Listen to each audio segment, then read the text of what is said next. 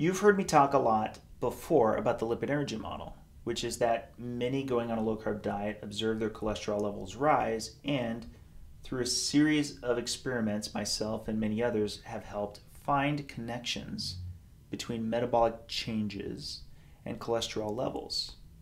I have and continue to hypothesize these cholesterol levels are highly influenced by the trafficking of fat around the body in lipoproteins, the boats your body makes.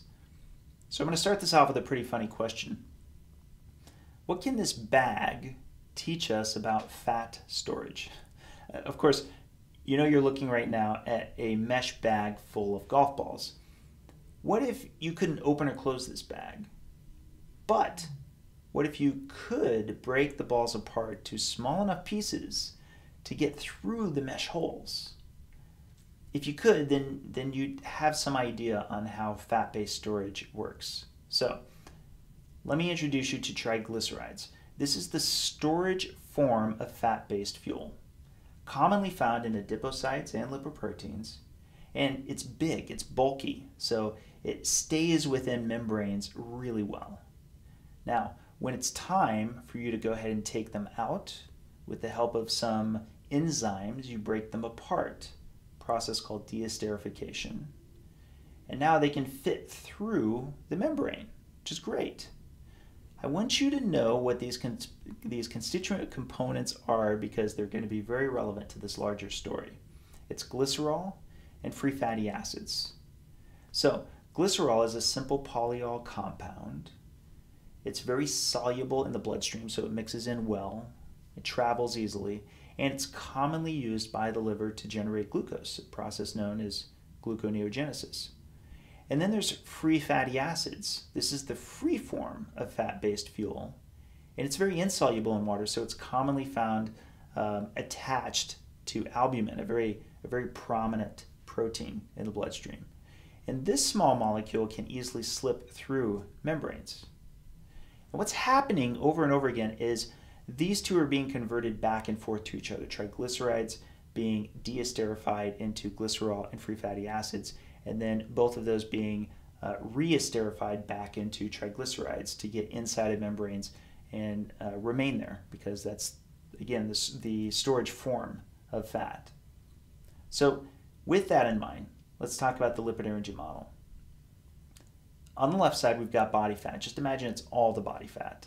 And on the right side, we have the liver. And in the middle, we've got tissues in need. And think of this in the context of you're moving from a mixed diet or a carb-centric diet to a low-carb diet. So we leave it with this. When healthy and going on a low-carb diet, we hypothesize that a higher continual release of free fatty acids from adipocytes, those are your fat cells, can provide those fatty acids to tissues in need. This makes sense because as you're losing weight and you need to draw on those fatty acids, that's where you can get them from. But also, there's a higher uptake of free fatty acids by the liver.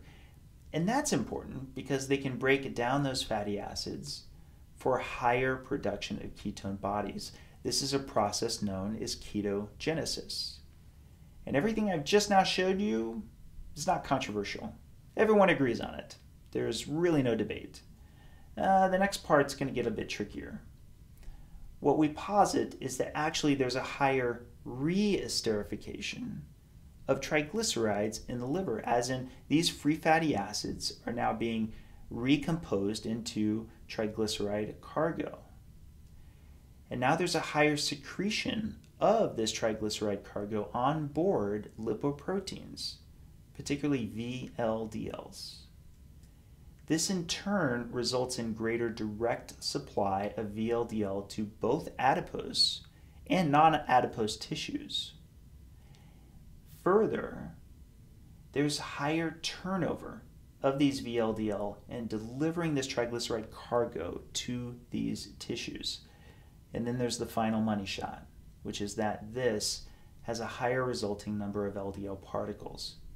So those VLDLs that are leaving, just bloated with these triglycerides, they're dropping off their cargo very rapidly. There's just this high turnover.